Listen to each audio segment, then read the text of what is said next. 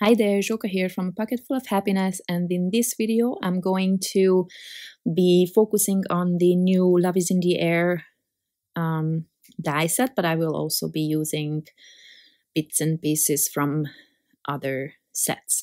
These are the colors I'm going for today, and I am trying to use the Falling Hearts background stamp that is also new for my background, at least on one of the cards. And this is the first time I actually use the stamp set, so I am kind of priming it with an eraser just so that the ink doesn't pool up on it, if that makes sense. And then I am double stamping it to, to have a better result. But I was not sure what color I actually want my background to be, so I am now stamping a red one as well. And as you can see, the first stamped image is not perfect, but the second one is already good. So now I am going to try which one I want for my background. And I already did the die cutting off camera, and as you can see, the balloon, you can just use a single color, or you can use 4 colors. You can layer this on the background. That is also a separate die, so it's easy to assemble it. And I created a little envelope with a love letter inside, and the balloon is going to deliver this little message. I don't know, I thought that it didn't quite stand out so much, and so I actually went back to the light pink. And I'm also using flowers from the Spring Floral, and this one here is an old Fun Stampers Journey embossing folder. This design is actually available from Spellbinders, I think. I hope it's not very not disturbing, but like I cannot find the word that I'm looking for right now.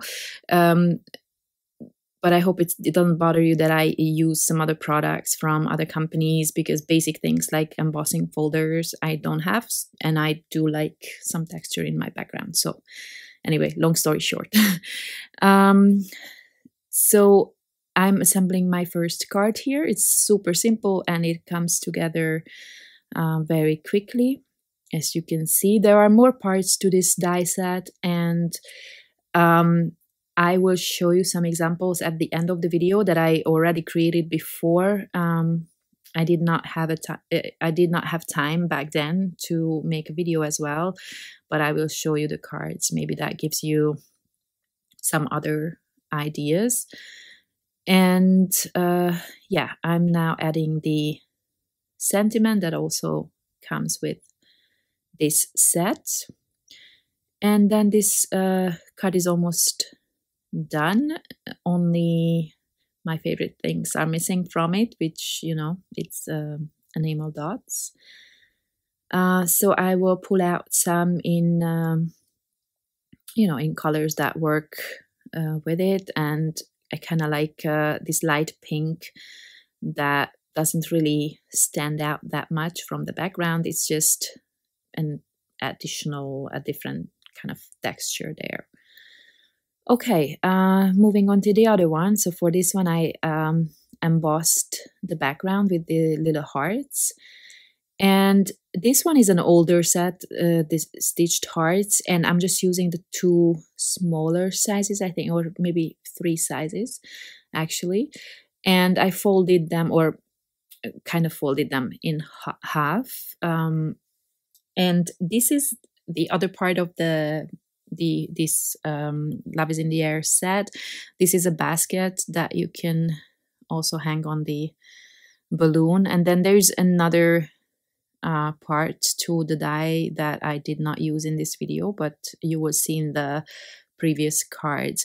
Now this one here, Love Heart, is also a new die set, and I just used the love word because I already had that die cut for another project that I didn't use it for, so I wanted to use it.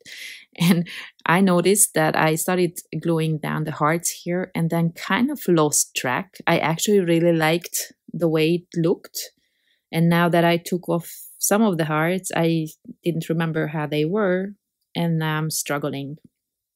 So this happens all the time. And yeah, in the end, it just didn't look the same, and I didn't quite like it as much, but it is what it is.